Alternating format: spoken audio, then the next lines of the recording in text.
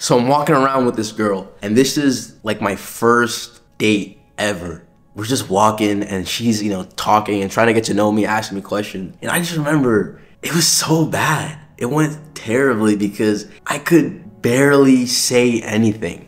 I was having so much trouble trying to think of what to say. Like, it felt like my mind was blank. Like she say something, and then I'd respond like one word answer, and then the conversation would just die, and then I'm just there like, okay, what should I say next? My brain would it just wasn't cooking at all. I just couldn't think of anything. For the majority of the time we were there, we were just walking, and I was just saying nothing. There was no vibes, there was no emotions, no happiness, no laughing, nothing, man. It was genuinely terrible. Terrible date, man. And the worst part, she took me to her dorm, right? And for 10 minutes, I sat there saying absolutely nothing while she read her syllabus. Bro, in that situation, bro, I was like, yo, what in the heck is going on, bro? That was genuinely like one of the top 3 biggest L's of my entire life. I sat there for 10 minutes and said nothing, bro. Like, I was just sitting there like, bro, it was terrible. And I remember after that date, right, she never talked to me again, bro. But I was just like thinking like, yo, why am I like this? You know, any question she asked me, I was just super boring, super mundane. And I realized like, yo, like my personality is trash, man.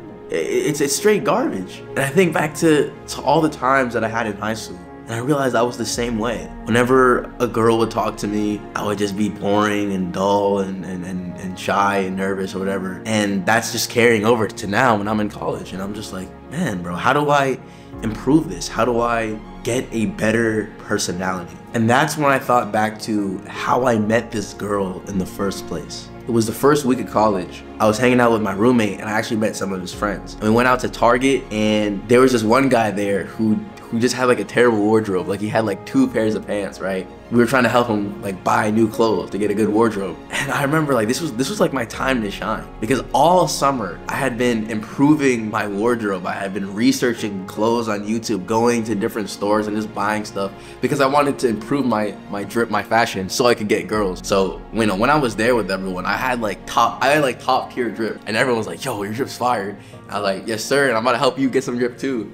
So I remember I was just cooking when I was there. Like, everyone was just like, yo, like you're W, Dale. And it was funny because the girl that was there, we had like a little competition in which we tried to get like the best outfit for this guy. So we were like going and finding the coolest clothes, right? I remember after the hangout, my roommate told me that the girl there was kind of interested in me. And that's how the date got arranged, right? So I realized that in reality, I actually did have a personality. And it was my personality that actually got me the date in the first place. But the real problem was not that I didn't have a personality, but it was that I was afraid to be myself around her. I was afraid to be authentic. Why? Why is it that I'm afraid to be myself? I think the reason is, or part of the reason, is that I remember in high school, when I first started, like this is like early high school, like freshman year, I think. When I started to learn about self-improvement, I remember telling my gamer friends about it in the Discord chat, right? And I remember them like genuinely laughing at me and teasing me and bullying me for wanting to improve my life, saying that it's cringe and all that. And I think from there on, I kind of hid that aspect of myself from people, my self-improvement side. And you know, especially around girls, right? Then it's even more nervous, right? So I think that made it even harder for me to kind of be myself around her, right? Because I was scared that people were gonna judge me, right? But the thing is, that's the whole point of being yourself, is that people are going to love or hate you. It's this concept of being polarizing. Polarizing is when it's like a spectrum, right? People love you or hate you. Most people, they stay in the middle with everyone. They just try to be likable, right? They just try to be non-offensive. They don't necessarily share their opinions or anything. And everyone pretty much accepts them, right? And you think that's better to like have more people that like you, right? But in reality, it's not always the case, or it's not the case at all. Because if everyone just likes you, you don't really matter to them. You're just another guy, like, oh, that's Dale, like, yeah, he's nice. Yeah, he's nice. Versus someone who loves you. Yo, Dale, bro, that's my guy, bro. Yo, what's up, bro? Self-improvement, yeah.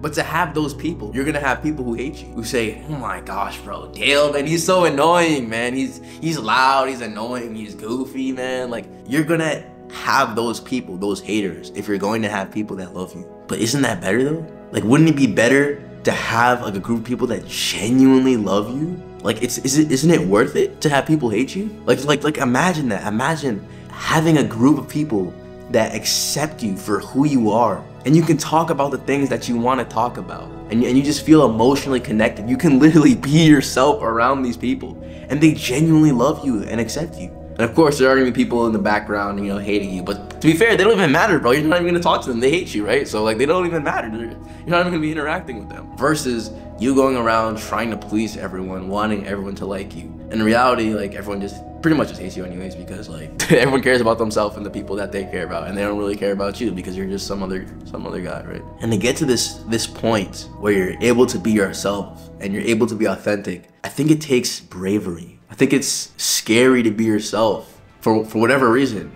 If some people are gonna hate you for it, then that's gonna be nerve-wracking, because, you know, it's kind of like an instinct to want people to like us, because you don't want to be kicked out of the tribe. But you have to be able to see past that and be comfortable knowing that people are gonna not like you, you know what I mean? So how do we do that? How do we become more authentic, more polarizing? I think it's really just bravery, the courage to show yourself to others, the courage to talk about things that matter to you, things that you care about, sharing your opinions. And it's hard.